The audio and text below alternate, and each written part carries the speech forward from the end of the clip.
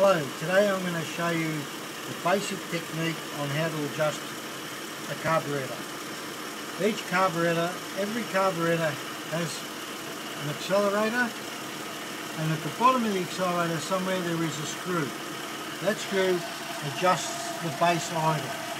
So if I turn that screw, you will see the engine revs die down, or they will increase. Can you see that? Can you see my fingers doing that? That's good. So that is way too high.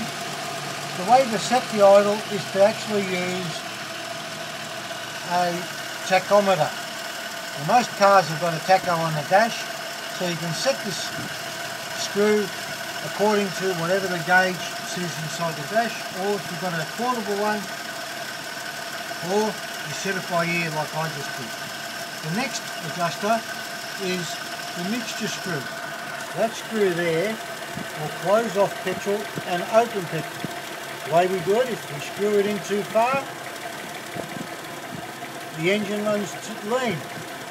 As you can hear, it is misfiring and it is coughing and it is running very rough.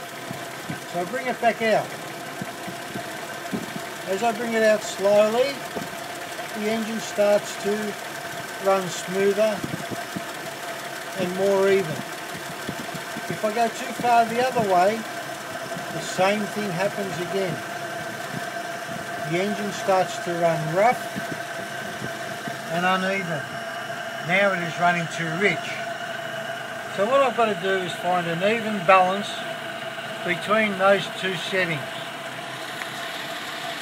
An engine runs better closer to the lean, so we'll screw it back in until it starts to run rough, and there it goes, and we'll bring it back out slowly until it is nice, smooth and even. And there you have it, the carburetor is set.